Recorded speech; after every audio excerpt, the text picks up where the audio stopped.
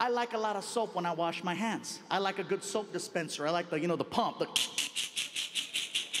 I hate it when they take that away from us and then they replace it with that little spout that goes next to the faucet.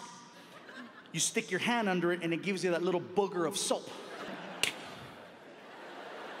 You know you need more, so you pull it out and then you go back in, but the sensor's like, no, it's still you.